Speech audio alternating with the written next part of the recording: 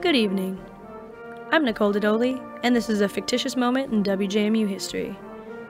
On the eve of September 6th, 2011, two student DJs, Levi Pangilinan and Justin Arroyo, walked into the studio for the show's first episode of the semester. Little did they know that they would be making history that evening.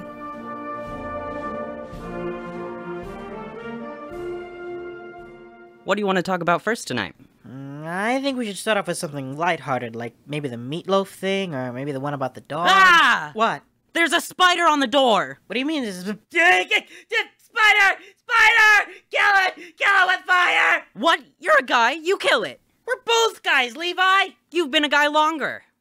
Are you playing the trans card right now? I'm playing the youth card, you jackanapes. You're like 3 years older than me. 2 years, and that hurt my feelings. Just kill the spider! Alright, I'll do it! It's no big deal. It's just a little spider.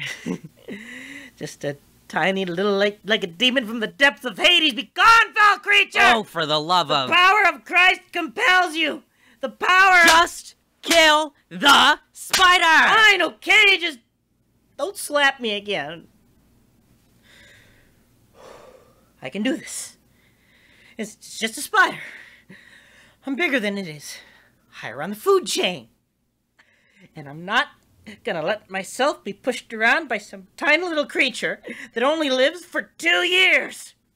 You hear me, you little arachnoid piece of crap? I'm not scared of you!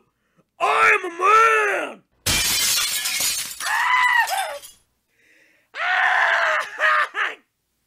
Why did you punch the window? I don't know. It's the thing that goes with the thing. Did I kill it? I think so. Let me get a look. I may need medical attention. It's not moving. It's not moving? We did it! We did it! We did it! We killed Oh my the god, demon. we did it! We killed I'm the so spider! proud of us. Hey guys. Hi, Claudia. Listen, I was in here a few minutes ago working on a promo for my show and I accidentally left the spider I caught for my biology of spiders class here in the studio. I was wondering if maybe you might have seen it. Ruh-roh. Levi and Justin never did do their show that night, and the window they broke resulted in them being the very first Millikan students to be permanently banned from the radio station's facilities. I'm Nicole Dodoli, and that's the way it was. More or less. Featured in tonight's fictitious moments were Tate Heinley, Frank Macaluso, and Michelina McNaughton.